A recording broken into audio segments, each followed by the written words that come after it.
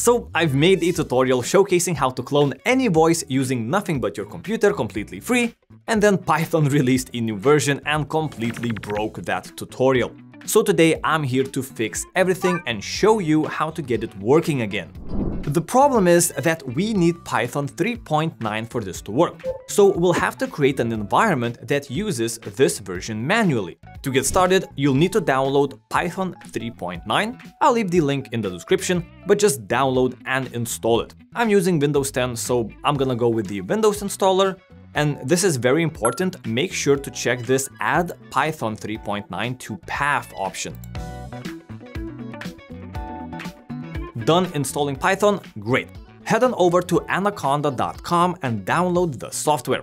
The installation is pretty self-explanatory here, no need to change anything, you can just next through it completely.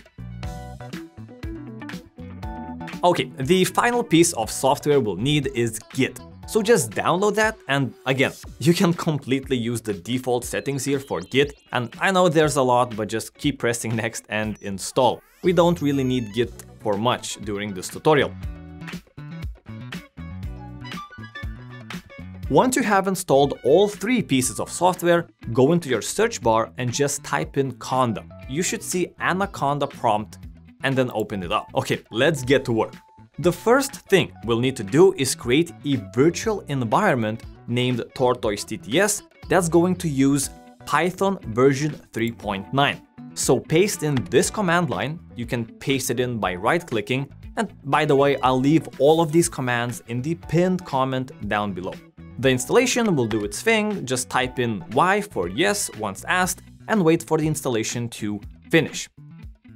Now we'll need to make this new environment our active one by typing in conda activate Tortoise-tts. Now the Anaconda software is incredibly slow on its own, so I'll be installing Mamba to speed everything up. For this, again, just paste in this line from the pinned comment down below and wait for the installation to finish. For me, it roughly took around 3 minutes. Now we'll just need to activate Mamba, so once again just type in Y for yes when asked.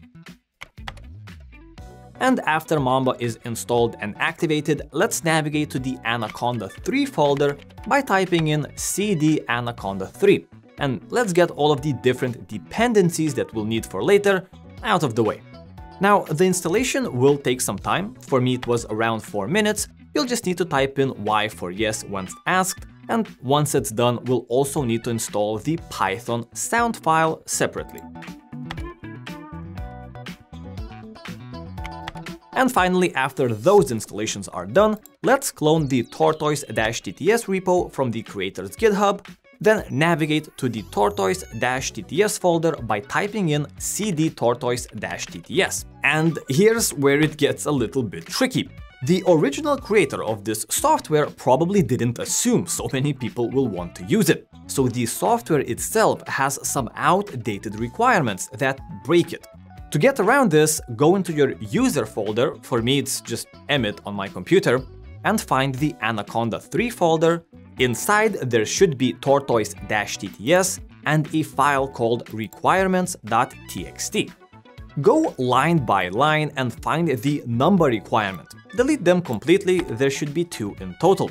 Also delete the LVM Lite and change NumPy to version 1.20.3, then save the file.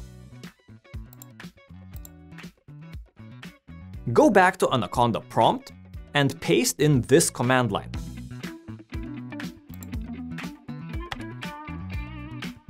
So after running this command, this doesn't always happen, but in this case I've gotten an error with SciPy. If you also get this error, go back to requirements.txt and change the SciPy version to 1.10.1. Then paste in the same line as before. And as you can see, we can get through the whole installation without errors this time. Whew.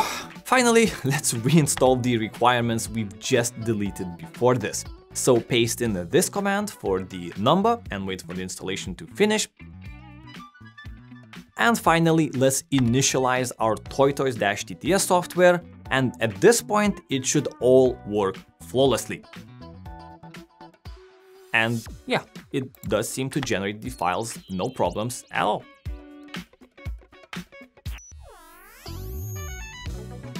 However, if you exit out of Anaconda prompt and enter again, you'll need to navigate back to your created Python 3.9 environment, or you'll get this error instead.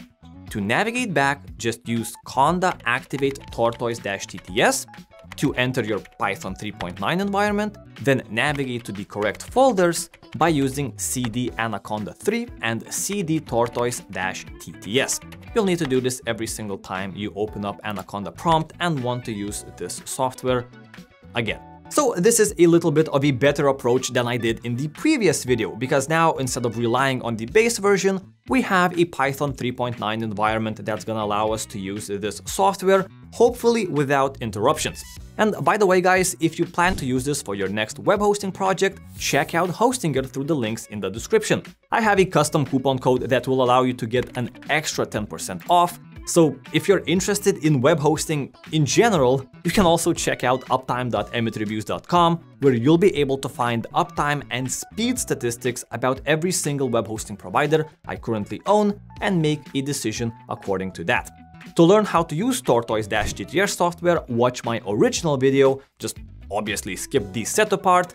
And by the way, I also want to thank all of the GitHub users that contributed to this solution.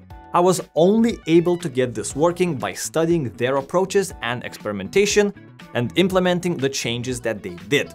Thanks for watching, and I hope you got it working. I'll see you in the next video.